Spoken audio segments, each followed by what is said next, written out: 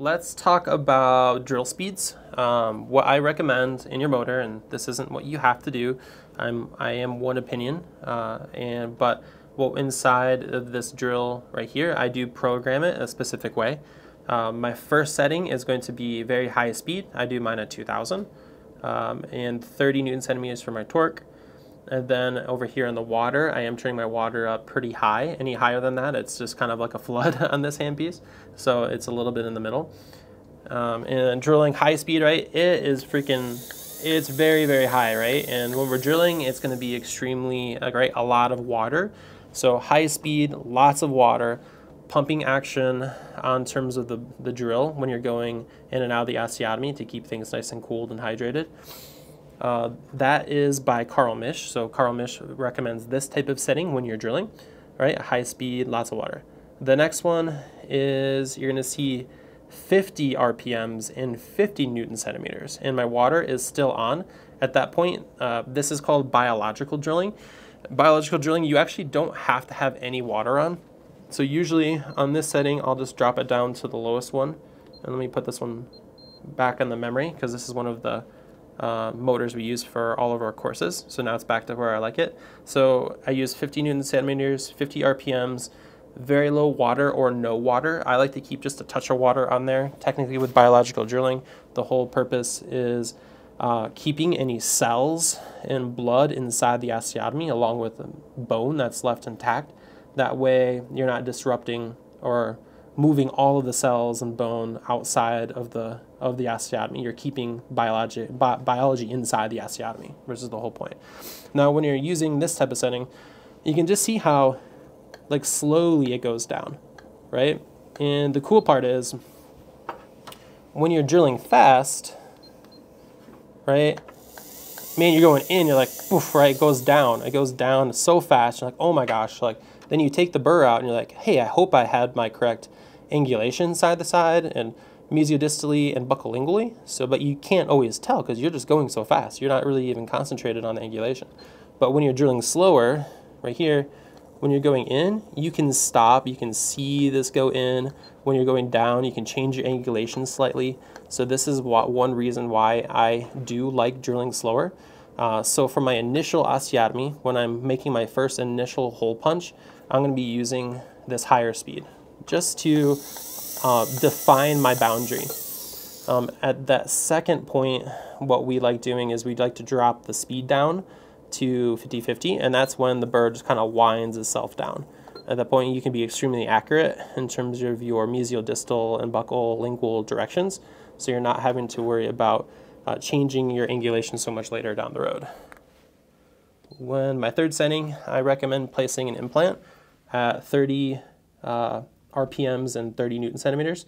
So just slow, it's way slower, it's just like a tiny watch winding downwards. We do recommend placing implants with the handpiece over a torque wrench, because you have way more control over the angulation putting something in with a handpiece than you do trying to manipulate a torque wrench. By the time you get the implant in down all the way, your implant may be tilted over here or over here even, because you just can't always see it as well.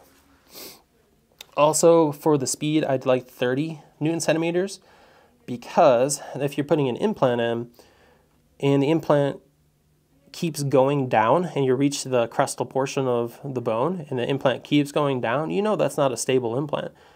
What your goal should be is, when you're putting an implant in here, I'm just going to pop this tissue off, and when you want the implant to be even, right? If you're putting an implant in, you never want the implant to be even with the crestal bone. You want it to be 1 millimeter below.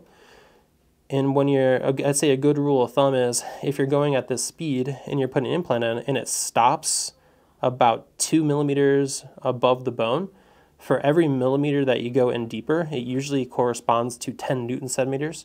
So you know if you're putting this implant in and it stops 2 millimeters above the bone, you're like, boom, perfect, right? Like, I know this implant's going to be very secure.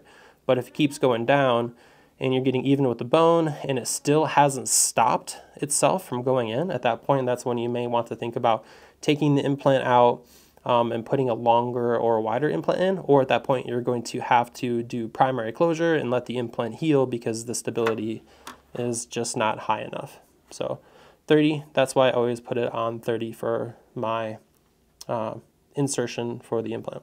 So let's go through a full drilling sequence using the Neodent surgical kit. For this video, we're going to be using this model here. This is the one that I was previously showing where to put your incision. And again, the incision is going to be lingualized, I'd say about 2/3 of the way through, not mid-crustal.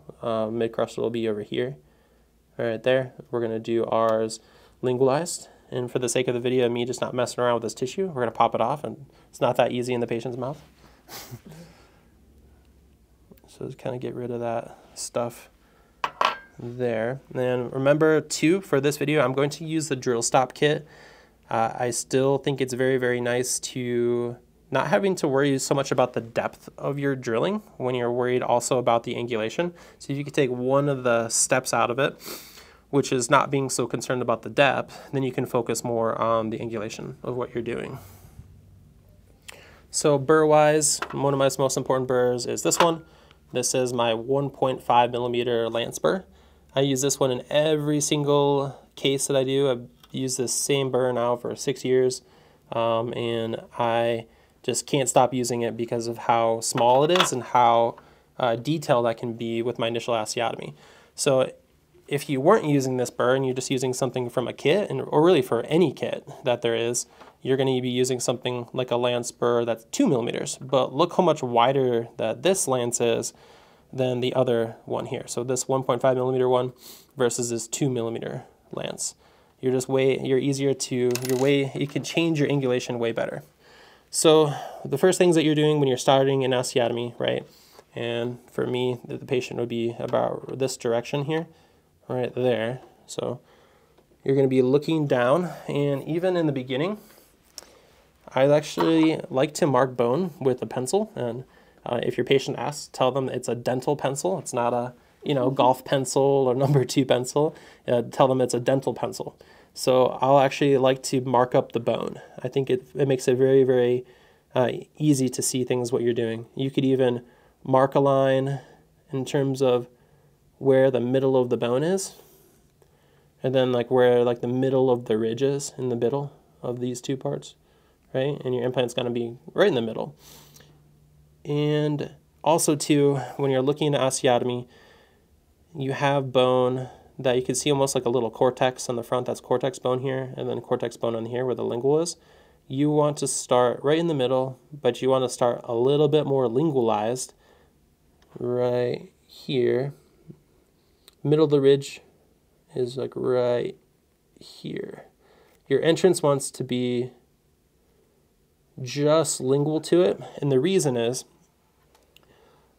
each time you increase the width of your burr, if you start more lingual, every time you increase the size of your burr is going to go towards the path of least resistance. So it's going to go not in the direction of cortical bone. Cortical bone is going to be on the lingual. It's going to go towards the softer bone in the middle, right? So every time you increase the size and width of your burr is going to go towards the buccal. And by the time you end up placing your implant will be in the middle of the ridge rather than too close to the buccal. So what we commonly see as an error is a lot of people will start their osteotomy right here in the middle or a little bit more buccal. And if you start drilling in the middle or a little bit more to the facial buccal area, every burr that you do is going to go out towards the buccal more, and now your buccal bone will be 1 millimeter thick, and that is how we end up with bone loss in the beginning. So remember, there has to be a full circle. That full circle needs to have 1.5 millimeters of bone circumferentially around it to prevent any bone loss for the implant. So always remember, start lingualized with your osteotomy, and your burrs follow the path of least resistance. So I drill these ones high speed. It's high speed, usually 2,000 and tons of water. Obviously this is a model, so I'm not going to put water on it. So the first thing you do is you just go in and you're just defining your osteotomy, right? And you have like a little hole there. So I like to just create a little hole first, and then you can look at exactly where that little hole is. So if you, at this point in time, you can change anything you want about the osteotomy because you only created a small hole. You can make this a little bit more facial. If you don't like it between the teeth, you can redefine where you are because you're starting with such a small burr already. So you can change the angulation, great, or change the spot that you're doing. So first is getting detailed exactly where you want the tip of the implant to be. So for this one, I was happy where it is. If not, well, let's say you are a little bit too buccal. All you do is you put your burr in here and you just drag it this direction. And we're really only going in 2 millimeters at most. So you're just defining the most coronal portion of your osteotomy. So if you have to go more lingual, you just bring in a little bit more lingual like that. Just dragging it over, that's all. Bone is super pliable, flexible. You can change what you're doing with it. So now my osteotomy is right there in the middle. And if you like where you're going, and if you like where you're going mesial distally, and you kind of look at the top and you like where you're going in terms of this direction, and this direction, I want to bring it right here, right to the middle of the osteotomy, and this is the middle too. That's when I would drop the burr down about a few millimeters. I usually go about 5 to 6 millimeters, and at that point, we're going to take an x-ray, and when we take an x-ray, I'll use this burr inside of it. And remember, our osteotomy is only at 1.5 millimeters right now, so we have a ton of flexibility to change angulation. So we'll put this one back in, and you kind of look at it. We're going to evaluate where we want things to be. So this one, I'd say we're right smack dab in the middle of where we want to be there. I could argue you want to go maybe 0.5 millimeter to the mesial a little bit. When you're looking down on the burr, right here, it's coming out pretty much in the center of where the occlusion is. So if you take the x-ray and you like where you are, great. If not, then what I like to do is I like to change it with this burr because the osteotomy at this point is still so small. So let's say you're like this with it, and you're like, oh crap, like I'm headed right towards the root tip of this. The first thing you're going to want to do is, see how it's angled here, is you're going to want to put your burr back in right here, and your first step is going to be standing the burr up. So stand the burr up in terms of the direction, like that. And then after you stand the burr up, you can go another millimeter deeper, just to redefine the osteotomy, and then now you've changed the angulation. Then you can do the same thing, take your burr out, put it back in this osteotomy, take another x-ray, and if you like it at that point, then we can start changing burrs. So at that point, I'll be done with my 1.5 millimeter, and you pick up this one, you're like, man, that's way bigger. So at that point, that's why I love using that smaller one. More flexibility to change where you are. Then at this burr, this is your lance or pilot burr. This is the one you're going to take to your actual depth of placement. And for this sake, we're going to do an 11.5. So what I'll do is I kind of go back in there, look where you are, and then go back over to the other adjacent roots. You say, hey, where is this one? This root is the direction. Long axis is here, but the long axis of this one is here, right? So you need to be going in the middle. So you kind of go back and forth a couple times. Like this one's here, this one's here. So I want to be in the middle like that. So right in the middle of the two long axes. So right there. At this point, what I'd recommend is if you do an 11.5, I would drill probably down to like a 10 or so, and then maybe take one more x-ray. And with these burrs, we have 8, we have 6, 8, 10, and then the bottom of the silver is 11.5, the top of the silver is 13, right there. So at that point, that's when you can take this lance out and put this one in back in, and you can look at the mesial distal direction, buccal lingual direction, and just make sure you like where you're coming out. And this one, I'd argue, go a little bit more of standing the burr up. So I'd rather stand the burr up a little bit right there.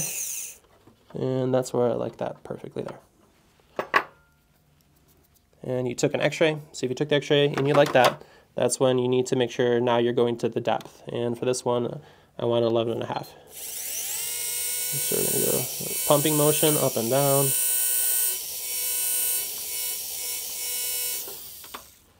High speed, lots of water. And now we're down to the depth. And this one you can see it's at 11.5 right there. One thing to keep in mind when you're doing your depth of drilling, if you look in an x-ray and you have depth that's even deeper, that you know, let's say you have bone, you can go a little bit deeper, I would go towards probably the 13, because the goal is to place the implant 1 millimeter to 2 millimeters below the bone. So if the bone is there, that's when you would just drill a little bit further to make sure you don't run into a stopping point when you place the implant.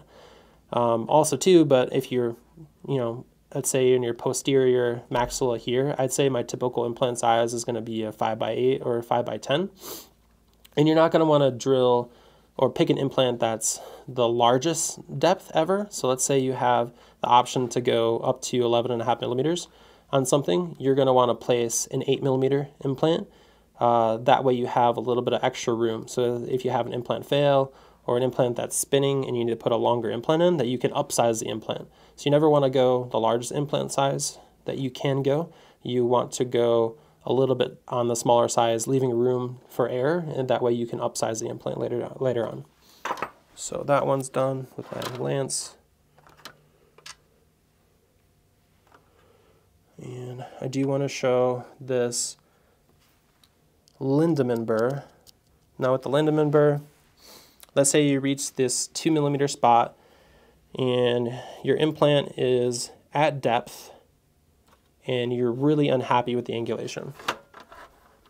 At that point, you're going to put this burr back in right here. You're going to, let's say we are like way tilted here and the implant is going towards the root tip of this tooth number 12. So you're like this, right? So you want to put the burr back in. At that point, you're going to stand the burr up. We're going to high speed again. You're going to stand the burr up right here. And then at that point, you're going to have a bigger osteotomy here. So you're going to have a little bit of a ledge because you're going to have a hole here and you're going to have a hole here. So now you have to make one defined hole so that way you're not slipping back into the other one. So at that point, what I recommend doing is now you put the burr back in and you basically have like two different steps. You have like a step of bone imperfection on the inside here and one here. So what you're going to do is you're going to define the bone profile here. So what I like to do is kind of go back and forth and you're just hugging this wall right here, and you're just smoothing that wall out. So now there's no bump in it. It's just straight up and down, and you can't accidentally go back into the other hole.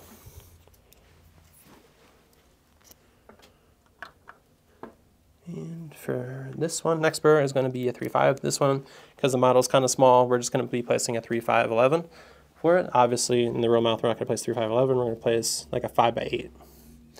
So looking right down on it, you can see it's right down in the middle here. You have plenty, you have a little bit of bone on the lingual, you have a ton of bone on the buccal, just how we like it. And so now 3.5 goes in.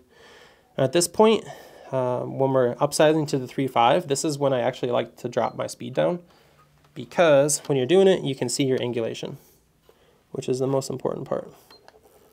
And these it just winds down. And say while you're winding it down, you're like, hey, I kind of want to change the angulation, so you change your angulation a little bit while you're winding it down. That's why I like drilling at the slow speed. Or you can look at the top of the burr and you say, hey, I want to bring it a little bit more facial to be at the center of the occlusion. And you change it there. And then you go back to the front. And then you drill slow still, going this direction, still in the pumping motion. And what's cool is, this is really like a good tip. When you drill slow, the bone stays on the drill itself. Now, when you're looking at the drill and the bone that's in it, you're going to see that it's different colors. If it's white, and honestly, it actually does look like this in the mouth when it's D1 bone. If you have white bone that comes out in the flutes of the burr, that means that this bone is D1. If you bring out the burr and there's nothing on it, there's just a little blood, basically, at that point, that's D4 bone. And when you have D2, D3 bone, this will come out, there'll be bone on it, but it will be bloody bone at that point. It won't be a white color. So that is a really, really good indication of how dense the bone is and how much you need to prep the bone. So let's say it comes out white like that. At that point, after you drill with your first burr all the way to depth, right, which can be, you know, if you have the bone depth to do it, you're going to want to go a little bit deeper. So let's say you're placing a 10, go 11.5, you're going 11.5, try to maybe go towards like a 12 or 13 depth with it if you have the running room. Then you can see that white chunks, that could all be D1 bone. And that you're going to see a lot in the posterior mandible. So now reach the bottom of it. And this is where your regular burr. At that point, you're going to want to grab your plus size burr, which is going to bring your osteotomy 0.3 millimeters wider. And you're going to want to run this burr down, because this is for dense bone using your plus size. So this is down all the way. And you go down, make sure you, when you take it out like that, you're kind of letting all the bone come out, or have your assistant wipe it, or you can even save this bone in a bowl and put it back later on if you want to. So there we go. To depth, I like my angulation, mesodistally, buccal lingually as well.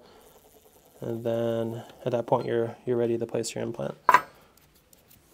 A couple of things that can happen when placing the implant.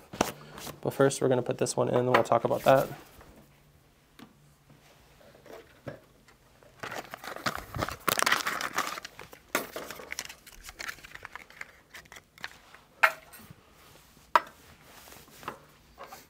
So we always recommend placing the implant with the handpiece so you can see it better. And for this one, that's why I'm going to turn my program up to my third setting, which is going to be 30 Newton centimeters and 30 RPMs to put my implant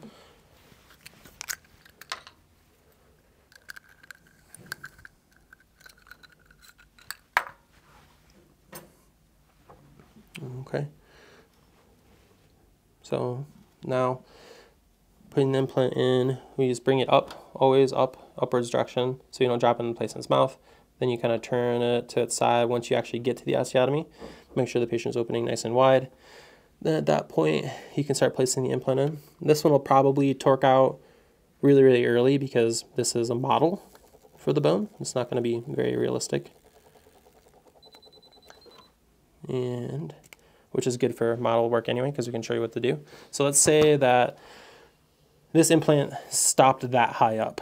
Like, that's some good bone, right? So at that point, you're going to want to take the implant back out. And sometimes when you're taking the implant out, it may not come out, want to come out, because it's a little bit past that 30 Newton centimeters. So what you could do is you could up the torque to 40, and that would budget enough to let it take out. And when you're taking an implant out, and it's almost out all the way, right here, that's when you tilt it like this, just to make sure it stays on the carrier itself. And then you take the implant, put it back inside this holder right here. And what I like to do at that point is I fill this jar with saline, so you keep the implant hydrated.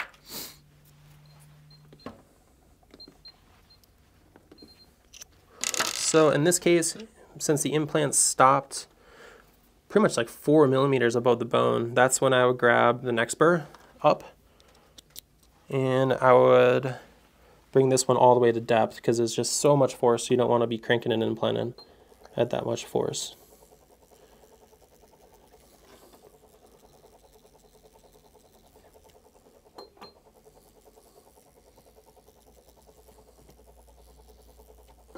Cool, so that was a 3.5, now it's a 3.75.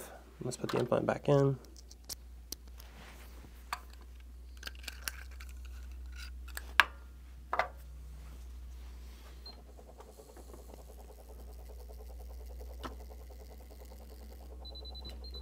And same thing here. You can see it kind of just stops again because there's so much force on it. So let me reverse this.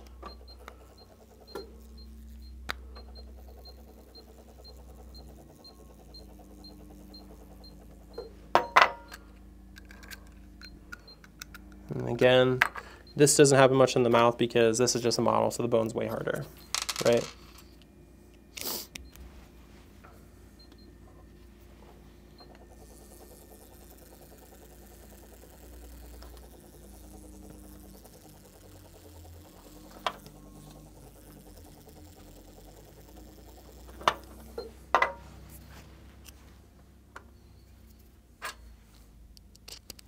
And don't be afraid to take the implant out. A lot of the time in the beginning, we get okay with leaving the implant at the crest of the bone or instead of below the crest of the bone, which is not a good thing.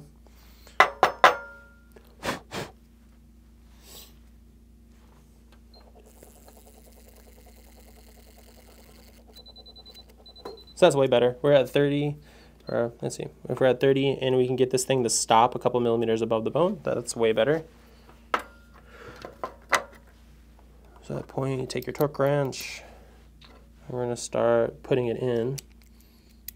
With the torque wrench, I like to have a finger on the top here, and then I like to hold the rest of my torque wrench with these two fingers, because this way, this one is helping protect it and pushing in the bone, because remember, implants are self-torquing. It has an active apex, so it's meant to be wound into the bone. So I like to put my finger on top of it here, and you kind of go in this direction. And one common mistake we see is a lot of time when we're putting implant in, we'll do like little turns like this. Like you want to do big turns, like a big turn this way.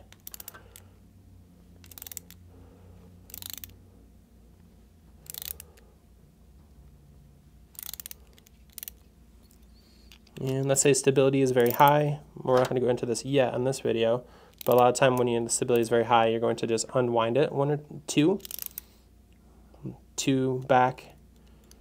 Then you're going to go 3 forward, 1, 2, 3. And then if it's still very stable, you're going to go back 2, 1, 2, and then forward 3, 1, 2, 3. The reason you're doing that is with Neodent implants and a lot of other implants, they can be very stable because it is a conical connection. You can actually cause a cold weld from the implant driver to the top of the implant. So you can actually cause this piece to actually get stuck inside of it. That doesn't really happen very often, right? But it still is a concern. So make sure you're not really putting a little bit too much muscle in it. And now these lines right on these burrs, these correspond to 1, 2, and 3 in terms of the depth. So for the most part, you're going to want to put the implant in until it's even with the first line, minimally. Okay, cool. So implant is in now. And even just looking at the model one here too, and looking down on it, let's say we're evaluating how deep we want to go as far as the implant placement. What we do next is, let me put the tissue back on. Well, what I like to do is measure the tissue thickness. So you look at this one, and I'd say that tissue is almost 3 millimeters wide. So, in the curriculum, make sure you're walking through the curriculum or also reading the book Zero Bone Loss Concepts. And it talks about placing implants based on like biological width. So if you want the biological width to basically be 4. So let's say you have 3 millimeters of tissue thickness, that means you want to place the implant 1 millimeter below the bone. If you have 2 millimeters of tissue thickness, that means you want to place the implant 2 millimeters below the bone, because you're going to add way more tissue thickness, which will allow a lot more blood supply, and you're going to prevent any bone loss around the top of your implant. For this specific case, and a lot of them in the beginning, you can actually place cover screws if you'd like to. I do recommend in the beginning you can do kind of a even number between placing healing abutments and doing cover screws. Mostly because I want you to get the experience of re-entering the site surgically and surgically pressing the tissue buccally, and then placing the healing abutment once it's healed about 12 weeks later.